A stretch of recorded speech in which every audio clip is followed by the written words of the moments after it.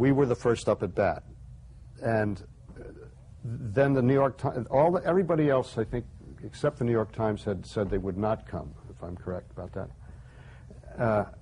And suddenly we got word that the Times was going to send Mr. Rich to review us. And the whole point of going to Purchase was to be able to work without any critics around, so you could make a fool of yourself in the privacy of your own theater.